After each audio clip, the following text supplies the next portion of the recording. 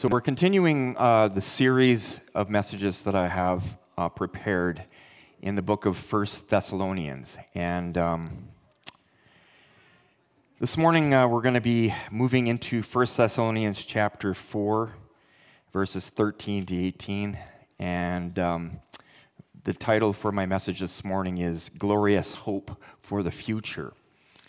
So,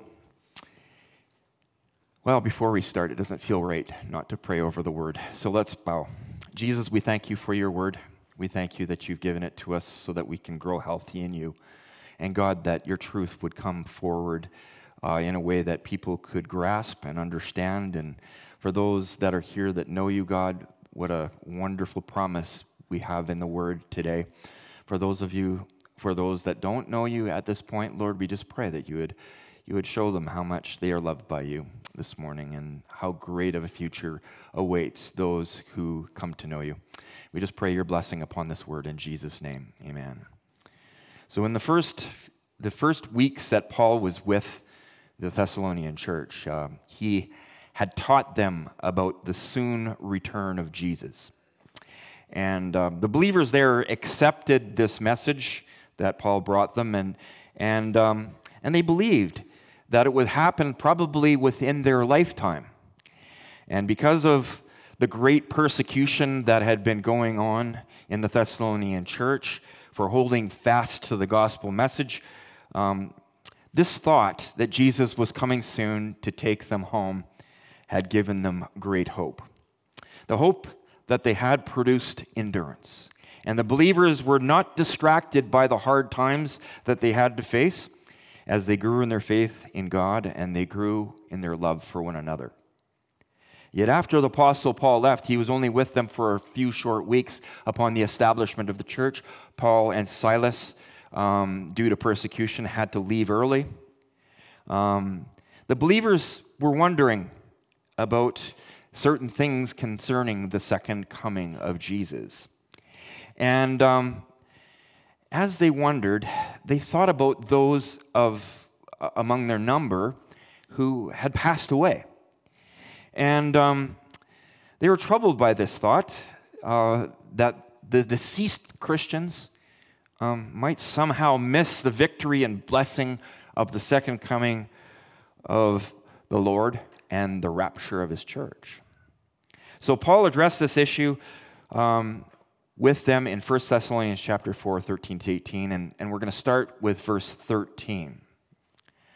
So Paul says to these individuals that are listening to his letter, "Brothers and sisters, we do not want you to be uninformed about those who sleep in death, so that you do not grieve like the rest of mankind who have no hope." You see, to an unbelieving world, the prospect of death is a scary thought. For there is much uncertainty as to what's going to take place in the afterlife once you breathe your last in this body. Some hold to the thought that there is no afterlife, and that once you die, everything ends for you as you permanently go 6 feet under the ground and they bury you. That's the end. And this is the preferred view of the atheist who sees creation as a product of evolution and everything that exists as a product of chance. And as we are all aware, this worldview has become the predominant teaching in our public school systems and post-secondary education institutions. And it's the same thought we see that has arisen and has been taught in Marxist society since the early part of the 20th century. Belief in God or in anything spiritual is simply labeled as primitive thinking that has no foundation on what is called science. And sadly, friends, as we look across this nation of ours and our culture, we're reaping the fruit of this worldview in the society that we live in today. It's lost its bearings. It's lost its bearings with what is true. Bearings on every issue concerning morality. Every issue becomes now relative choice rather than fixed principle. And this kind of belief system that we have been, steeped in, only reinforces the thought that since you are going to cease to exist after death, you might as well get the most out of life that you can. Life becomes all about living for the moment. And when you embrace this thought, you become a god of your own destiny, building a legacy for your own empire, becoming the chief of your own realm. And the goal of the individual is to build something here in the physical realm, something that's substantial. And from that life view perspective, the one who has the most toys in the end before they're buried into the ground wins. But addressing the thought that I've discussed with you today, Jesus once told a parable. And he talked to the people about the futility of living for the moment in ignorance of all that is happening in the spiritual around you.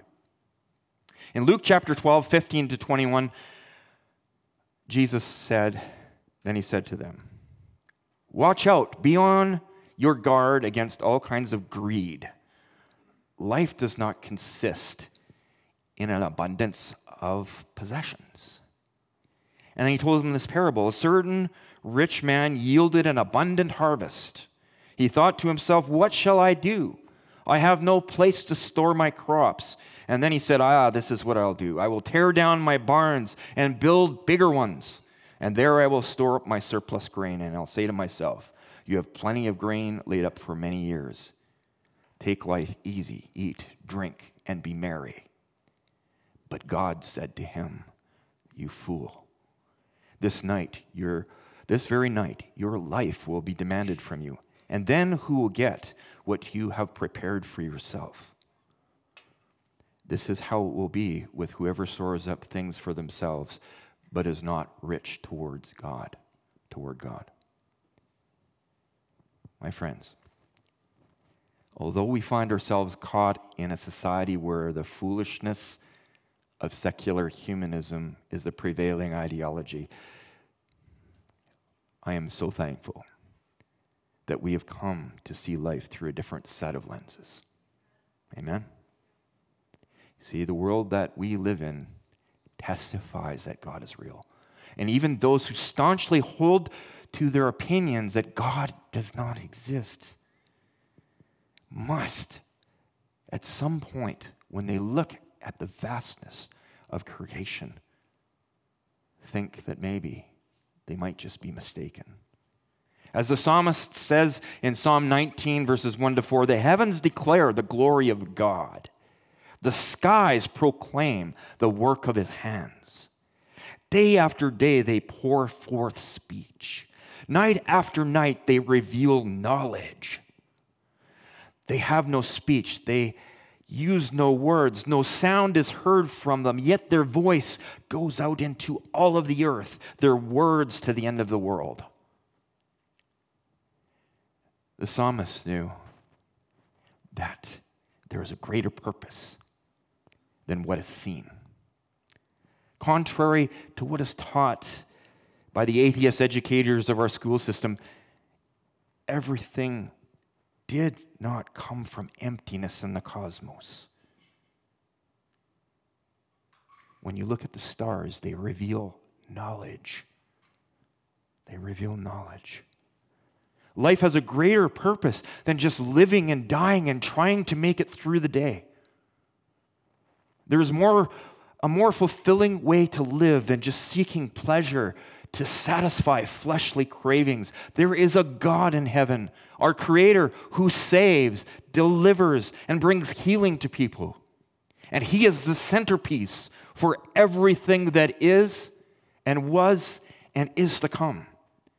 The Bible tells us that Jesus Christ, the eternal living Word of God, who is God in the flesh, created the world and all life within it. As it is written in Hebrews chapter 1:3, the Son is the radiance of God's glory and the exact representation of his being, sustaining all things by his powerful word. After he provided purification for sins, he sat down at the right hand of majesty in heaven. He was a light that came from heaven, like a beacon in this darkened world. Many did not recognize Jesus for who he was. Many today still do not recognize him for who he is. But all who receive him, to those who believe on his name, he gave the right to become children of God, children not born of blood, nor the desire or the will of man, but children that are born of God.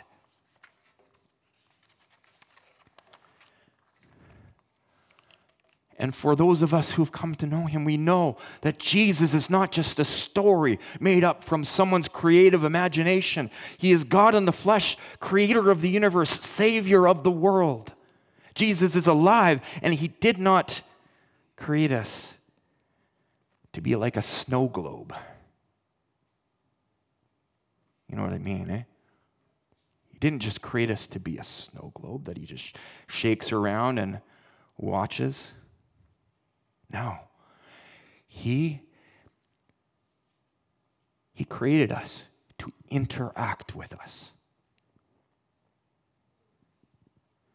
There's more to this life than just living and dying and trying to make it through the day. The creator of the universe has called out and said, whoever will come, come unto me. And if you're broken and you're weary and you need hope this morning, come unto me, says the Lord God. Come unto me, all you who are weary and burdened and heavy laden, and I will give you rest. The Lord has rest that this world knows nothing about. And when you start down the pathway without God, you have no hope inside of you. No real hope. But when you come to know the King of Kings and your Creator, he interacts with you and he gives you hope. For the atheists who doubt God's existence, mark my words, there will be a day of discovery. There will be a day of discovery. Every knee will bow and every tongue will confess that Jesus Christ is the Lord. The Lord calls you today to let go of your pride and put your trust in him. You can come to know the living God through Jesus today. He's as close as the mention of his name. You can come to know the lordship of Christ before your death in this present state. For it is written in Hebrews chapter 9, 27 and 28, just as people are destined to die once and after that to face judgment, so Christ sacrificed once to take away the sins of many. And he will appear a second time, not to bear sin, but to bring salvation to those who are waiting for him. You don't have to discover the reality of Jesus on Judgment Day. God has made provisions for you to come to know him right now.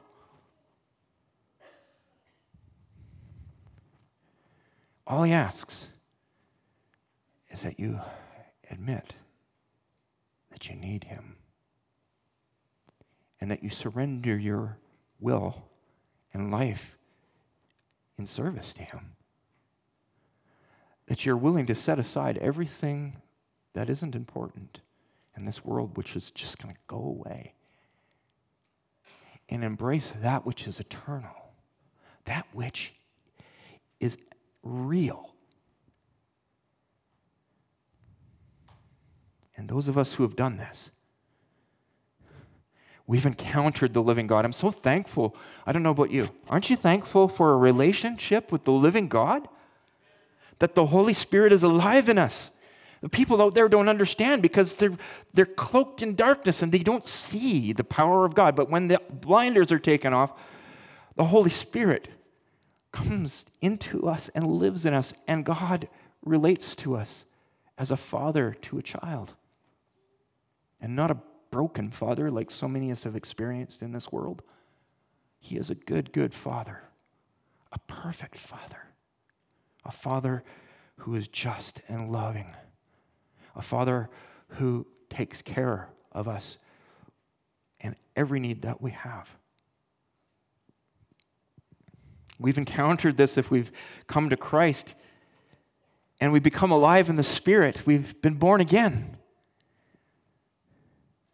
And there's a word of encouragement this morning from Paul in Ephesians 2, 1-5. He says this, he says, as for you, you were dead in your transgressions and sins, in which you used to live, when you followed the ways of the world and the ruler of the kingdom of the air, the spirit who is now at work in those who are disobedient.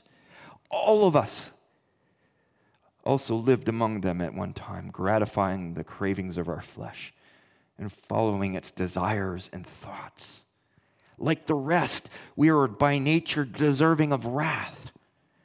But because of his great love for us, God, who is rich in mercy, made us alive in Christ Jesus, even when we are dead in our transgressions. It is by grace that you've been saved. Amen. But the Thessalonians were troubled because there was those among them that had passed away since the Apostle Paul had visited. What about these people? They asked. They were asking inside. And Paul knew this. He had told them that Jesus was coming back to set up his kingdom in the earth and that they would enter this kingdom to reign with the Lord. But what about those ones that had passed away ahead of Jesus coming? What was going to happen to them? So the apostle sets the record straight by bringing them a new revelation. The scripture is full of the revelation of God. And this was a new one to them.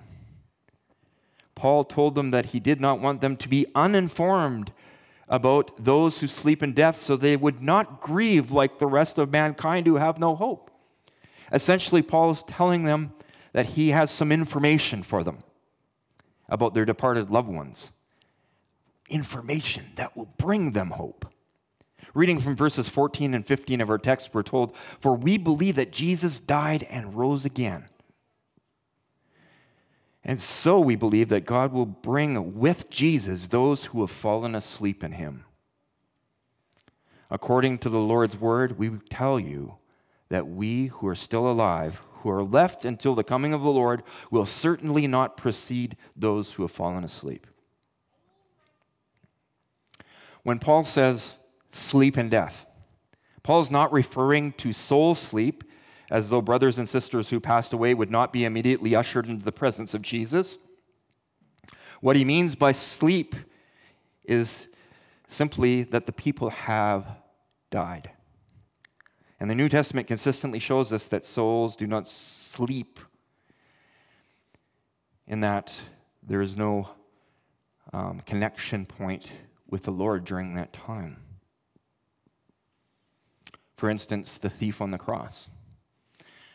He looked at the Lord while they were being crucified, and he recognized Jesus for who he was.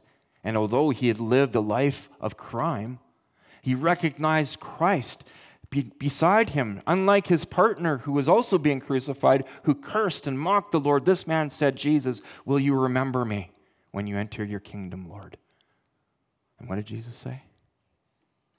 He said that very day that he would be with him in paradise.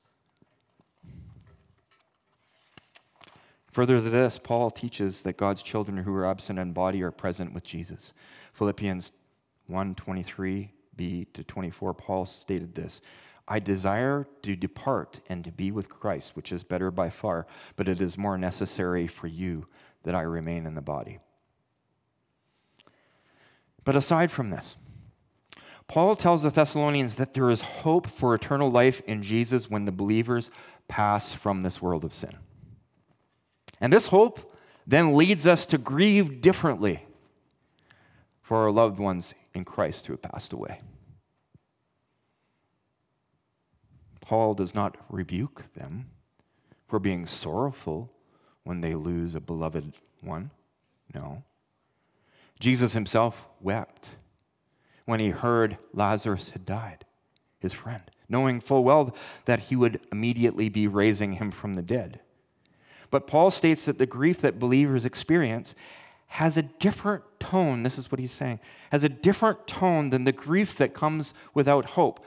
If you've ever seen someone lose a loved one outside of the community of Jesus, it's a terrible sight to behold. It really is. In my life, I've seen this, and it's not very nice. But for the believer, there is a different tone. Heaven changes everything. It changes everything. The believer has a glorious future to look forward to. It's not just about this life. Now, we're talking about everlasting life. And not just everlasting life, but an everlasting life that is glorious, far beyond what we experience here and now. You think you're alive here and now? You are not alive here and now compared to what you're going to be. The eye has not seen, nor has the ear heard, nor has it even entered into the mind of men the things that God has prepared for those that love him. Amen. So the Thessalonians were thinking that possibly those who died before Christ's coming might miss out on seeing the glory of his coming kingdom. But Paul reassures them that this isn't the case. And just before the crucifixion of Christ, I'm going to tell you about this a little bit. We're going to talk about it. Jesus was in a town called Bethany, just outside of Jerusalem, just before the crucifixion. The setting is that his friend Lazarus grew sick and subsequently died of the illness that he had. Jesus could have intervened, but he purposely waited 4 days after Lazarus' death so that he could demonstrate something. Jesus wanted the people to see that he had authority over life and death. In John 11, Jesus enters Bethany and converses with Lazarus' sister, Martha. And from verse 23 to 27 of that story, we read that Jesus said to her, "Your brother will rise again." Martha answered, "I know he'll rise again in the resurrection at the last day." Jesus said to her, "I am the resurrection and the life. The one who believes in me will live even though they die. And whoever lives by believing in me will never die. Do you believe this?" "Yes, Lord," she replied. "I believe that you're the Messiah, the Son of God who's come into the world."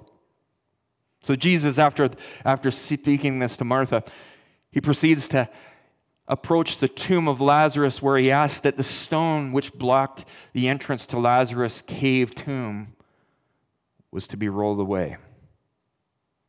"Lazarus," he calls out, "come forth." And the dead man who had been dead for 4 days breathed life, and he came out and stood with Jesus.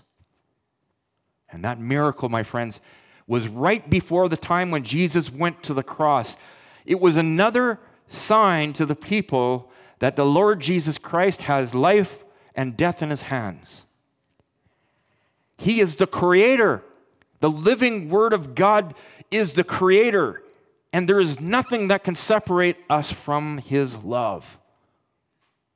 Jesus proceeded from the tomb of Lazarus to go and give his life as a sacrifice on the cross at Calvary, so that those who are lost in sin could have redemption and be brought back into a proper relationship with God, a living relationship, a vibrant relationship, one that starts here and now in this world that we live, this flesh and blood world, and resonates into eternity.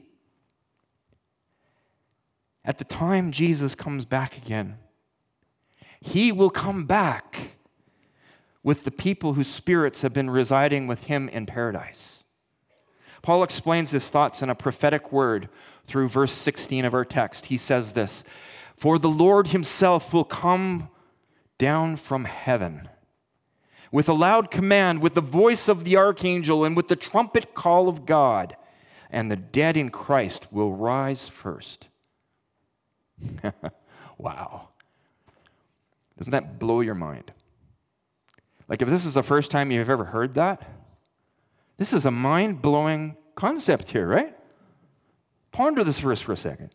Jesus brought life and immortality to light by the gospel. And the basis of the Christian life and the believer's hope is the resurrection of Christ. As surely as we believe that Christ died and rose again, so we believe that those who have died in him will be raised and will participate in the glory of his coming. And at just the right time, Jesus will come down from heaven with the saints who died in him. And upon entry into the scene, Jesus will be heralded by the voice of an archangel and the sound of a loud trumpet call. And then the spirits of those who died in Christ will rise bodily from the grave. The earth and the sea will yield up all the dust of the dead in Christ, which will be formed into new, powerful, eternal, glorified bodies. What was steeped in weakness will be resurrected in power and in glory. And the risen saints will rise to be with Jesus in his glorified body, in which he is in right now. And all these saints will be free forever from the sickness, death, and pain of this realm. And the apostle gives more detail about this event even than he does in Thessalonians in 1 Corinthians 15. And in 51 to 54, he says, "Listen, I tell you a mystery. We will not all sleep, but we will all be changed in a flash, in the twinkling of an eye, at the last trumpet. For the trumpet will sound, the dead will be raised imperishable, and we will be changed. For the perishable must clothe itself with the imperishable, and the mortal with immortality. And then the saying that is written will come true: death has been swallowed up in victory. Where, O death, is your victory? Where, O death, is your sting? For those who are in the Lord, there is no longer a sting. The old things will be passed away, and everything will be made new." But people, this isn't the end of this glorious event. In verses 17 and 18 of our text this morning, we read, "After that, we who are still alive and are left will be caught up together with them in the clouds to meet the Lord in the air. And so we will be with the Lord forever. Therefore, encourage one another with these words." Not all believers are going to die. But those who are alive when Jesus comes in glory, with all the saints that have died, will all be changed. My friend, on that great and glorious day that is in the not too distant future, I believe, there will be a generation of Christians living on the earth, and it may be ours, that will not be leaving through a casket. Amen? We will not, if this is the generation, be leaving in a casket. We will not taste the sting of death. In a moment in time, we will hear the angelic heralding of the coming of Jesus and the voice of the archangel announcing him. And then we will be with him forever. We'll rise, and in the twinkling of an eye, we'll meet him in the clouds. Friend, this is a glorious day for whoever gets to participate in that. Maybe us, maybe not. We don't know the day or the hour that the Son of Man comes. We do know the signs of the times are written all over the pages of Scripture, and we see prophetically things unfolding all over the place. So we know that it is a time that is close. But friends, the good news is this: whether we meet him in paradise by our physical death here, or whether we're raptured from our feet and we never taste the sting of death, we are a blessed, blessed, blessed people. On that glorious day, there is going to be a mighty sound to hear, a mighty sight to see, an almighty meeting to enjoy. Those of us who believe will all experience the glory of this event. Jesus is alive. Jesus is alive, and there is an inheritance of eternal life through Jesus' salvation for us. Jesus is alive, and he has a plan that will be unfurled at just the right time in history. Don't you find that encouraging? What can separate us from the love of God? Absolutely nothing can separate us from the love of God. To our folks who are listening online, maybe there's people here today too who are listening to this message and you've never received the Lord Jesus Christ as your Savior. And it's not just a matter of coming to church or wearing a crucifix around your neck. God calls you to surrender your life to him and be willing to follow him, to turn away from the paths that lead to destruction and come into newness of life in the Spirit. This door will not be open for long, but the door is open today. Today is the day of salvation. There is still time to respond, but this could change at any time. The Lord Jesus is coming soon. And the Apostle Peter said this, that the Lord is not slow in keeping his promise, as some understand slowness. Instead, he is patient with you, not wanting any to perish, but everyone to come to repentance. Amen. Would you bow with me in prayer, and I'll ask the worship team to come forward. Jesus, we come to you. And we first of all want to thank you, Lord, for what you are and what you have done.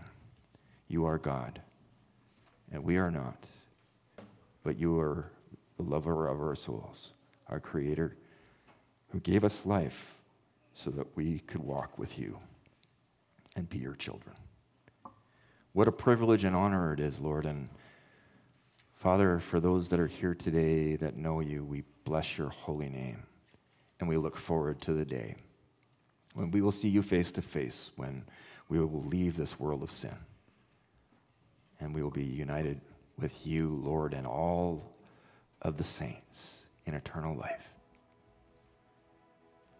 Father, there's maybe some that are listening to this message today that have never surrendered to you. If that's you today, you can surrender to Jesus. You don't have to live another minute outside of closeness with him. Are you weary? Are you burdened? Are you heavy laden?